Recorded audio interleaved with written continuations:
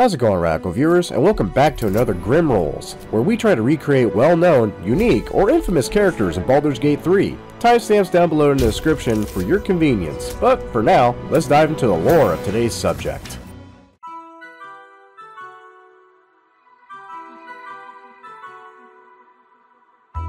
You can set it all on fire.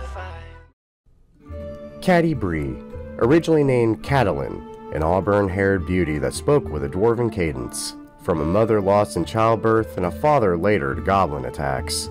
She herself, however, was saved when a red-bearded dwarf and his kin came and repelled the goblin forces, taking the girl on as an adoptive daughter of the clan.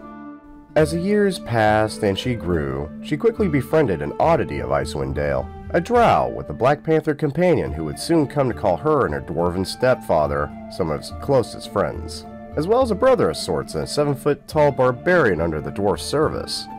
Soon she became a valued member of the Companions as a dexterous fighter with a keen eye and a magic bow, though tragedy befell her one day that would all but cripple her. Though not to be undone by such a shortfall, the auburn-haired beauty began to study magic and the arcane in the fashion of a wizard. Though in only 13 years, she fell victim to the spell plague, which would go on to take her life. But her tale would not end there. Her spirit was reincarnated, and she found herself trained in not just the arcana of the weave with Mystra, but also the clerical wisdoms of Maliki, the forest goddess.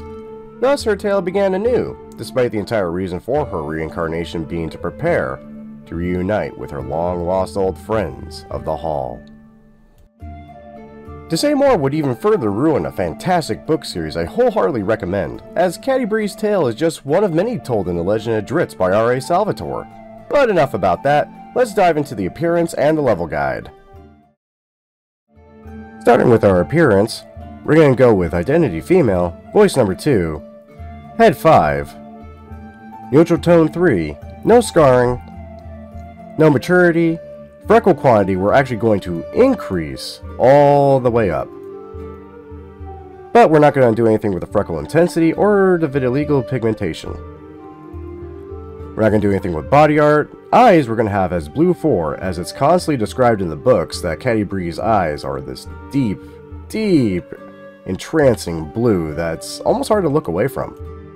Makeup, I'm not the one to ask in regards to makeup, so I leave that completely to player interpretation.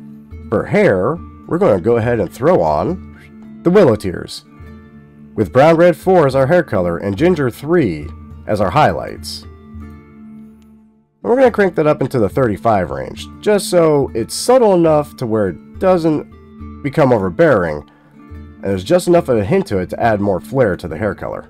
Graying we're going to leave as is, as there's no graying. And unfortunately for our dear Pwent, for those who know who he is, no, we will not be putting facial hair on Catti-Brie. Do comment if you get the joke. As Catti-Brie, we're going to select our race as human, our starting class as fighter, with a fighting style in archery and a noble background.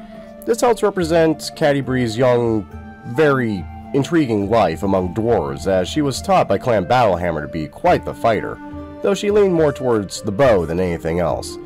The background for Noble, well, she is the adoptive daughter of Brunner Battlehammer, who went on to become king of Minthra Hall, making her something of a dwarven princess of sorts. Our ability point distribution will be as thus. We'll have a 12 in strength, a 14 in dex, constitution at 13, 11 intelligence, 12 wisdom, and 12 charisma, with our +2 bonus going to our dexterity, and our +1 bonus going to constitution, to make dexterity 16 and constitution 14 at the end of it all.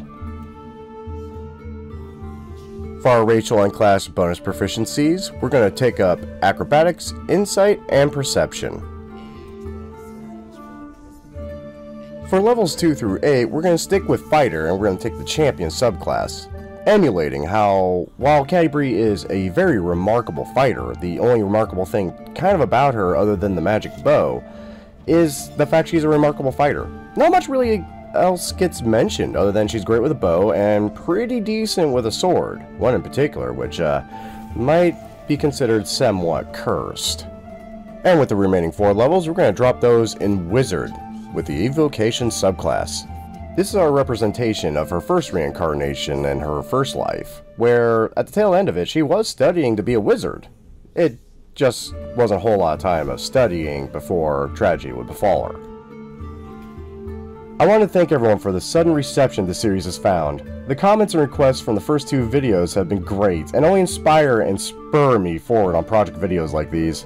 I am truly floored and sincerely thank you all. Right now, after getting enough requests to do a poll, I've actually decided to stop my Companions of the Hall, as well as potentially redo the first 2 in this video's fashion and update it after some viewer critique.